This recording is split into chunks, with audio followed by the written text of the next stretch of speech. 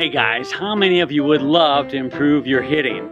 Well, if that's the case, stick around because we're about to reveal 3 amazing drills that will dramatically improve your hitting on this week's bonus session of Manly Moments.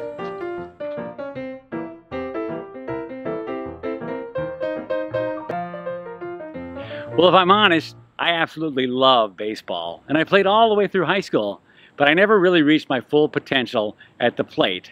That's why I'm so excited today to have my good friend and hitting instructor, Neil.decook, join us. How's it going, Neil? Good, Robbie. Thanks for having me. Thanks for being here. Neil actually played ball all the way through college, and now he's a private hitting instructor, and he's developed some unique hitting drills that produce amazing results. In fact, some of these drills you actually used yourself when you were in college. Yeah, that's right. My freshman year, I hit 270 and knew I needed to get better, so I did these drills over the fall and then into the winter.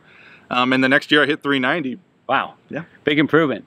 Well, you know, as well as I do, there are a lot of baseball videos out there. Some of them are actually pretty good, like Ultimate Baseball Training, You Go Pro Baseball. But what is it about your drills that are so special? Yeah, these drills are designed to build consistency, muscle memory, and then really good foundational skills for your swing. So you can do them any time of year. You don't have to be outside, but you can be. But you can do them in your garage, in your basement, and you're going to build fundamentals and muscle memory, and that's really what we're focusing on with these drills. Well, what are we waiting for? Let's do it. Drill number 1, the balance board. What you're going to need here is a bucket of balls, a tee, and a balance board. The balance board consists of a 5-foot long 2x4 and a couple pieces on the ends to balance it. So the idea with the balance board is to do the entire swing motion and stay balanced on top of the balance board. Let me demonstrate.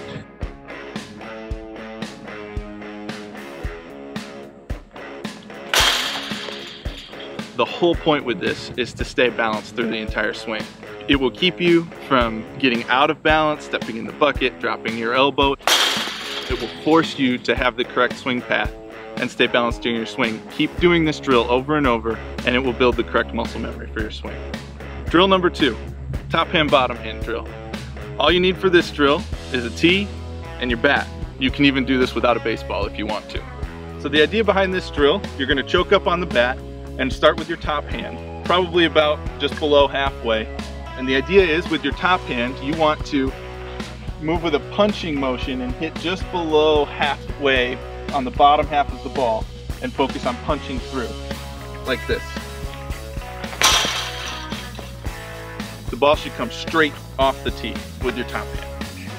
With your bottom hand, you can put your hand in the same spot just below halfway on the bat, but what you're going to focus on with your bottom hand is guiding the bat through the baseball and focus on getting the barrel to hit between the 2 seams on the baseball, like this. For this drill, it's okay if the ball goes up a little bit off the tee. During the season, you can do this as a warm-up, do 10 swings with each hand and you'll be good to go. But in the off season, when you're building that muscle memory and really working hard, do 100 of these every day. Drill number 3, the fence drill. All you need for this is your bat and a wall that's okay if you get it marked up a little bit. So today, we're gonna use this fence. The first part, we put our back foot up against the fence, as you can see here. Once we're set up here, what we should be able to do is take a full swing and the bat will not hit the fence behind us. The key to being successful in this drill is really starts with your grip. So a lot of people, when they first start playing baseball, they line up their hands like this, where you've got your knocking knuckles of your top hand lined up with your big knuckles on your bottom hand.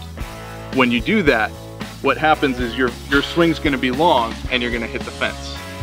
The proper way to set up your grip is to line up all of your knocking knuckles together. What this allows you to do is when you swing, your hands will then be able to hinge and stay inside the ball, and it will bring your barrel to its longest point in the strike zone rather than out here over the catcher's head.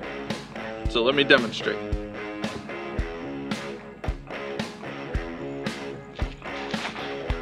If you can do that part of the drill 10 times in a row successfully, then that's a great start. Bonus drill.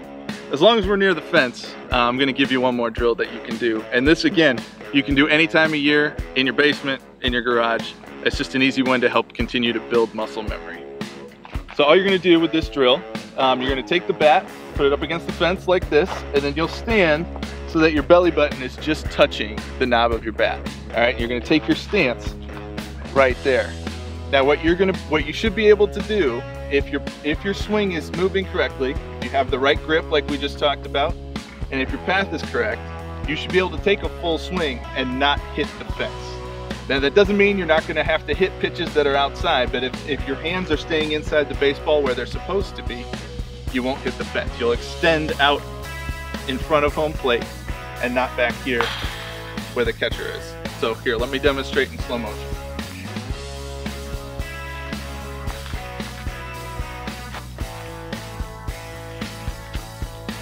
And now I'll do one full speed.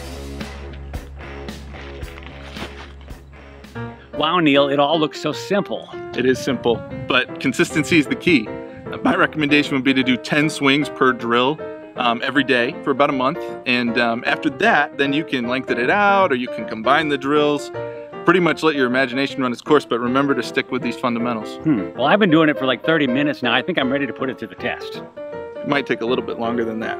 Sounds like you're a little afraid to pitch to me. I'm not afraid. Sounds like you're a little chicken. I'm not chicken. Get your bats. Let's go. Whoa, I wasn't even ready.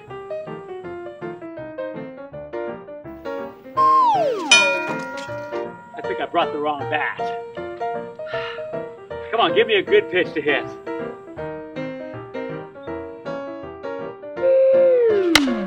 Woohoo! I did it, yes! I knew I had it in me. It's all part of my DNA. I mean, when it comes right down to it, I was kind of born to hit. Kind of a natural thing that I do. I really can't mess up at all. What's the big idea, man? Just having a little fun. But remember, the key to these drills is consistency. You do these 15 minutes a day, every day. In the off season, you're gonna come out in the spring and you're gonna be hitting the cover off the ball. That's a pretty bold claim. Care to demonstrate? Thought you'd never ask. Oh yeah?